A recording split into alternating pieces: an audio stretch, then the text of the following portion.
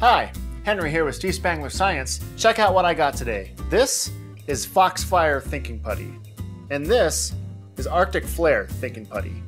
Now, if you're looking to teach the science behind non-Newtonian solids, as well as the science behind phosphorescence, these are the products for you.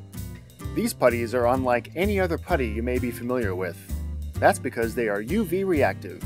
When you pull them out of the container, Foxfire appears to look minty green, and Arctic Flare appears ice-colored.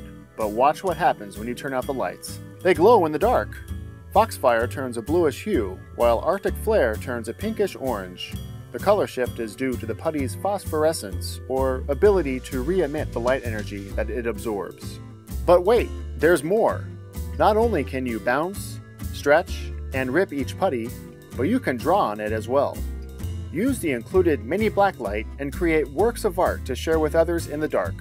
Simply touch the blacklight to the putty for a strong thin line, or move it further away for more of a wider, weaker spray paint effect. Not only do these putties have a lot of science surrounding them, but they're also great stress relievers. This makes it great for both kids and adults.